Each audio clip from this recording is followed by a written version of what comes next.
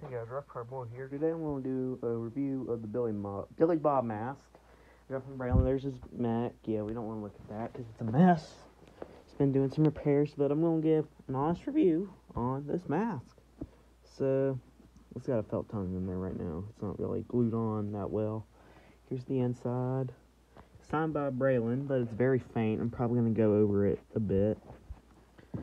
So I bought this probably about 5 weeks ago for my Billy.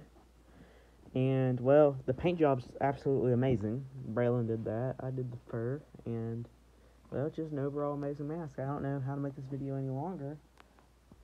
Nothing else really to show, but, so, I bought this off of him for like $250, and it's pretty nice. I mean, look at it. It's Billy Bob.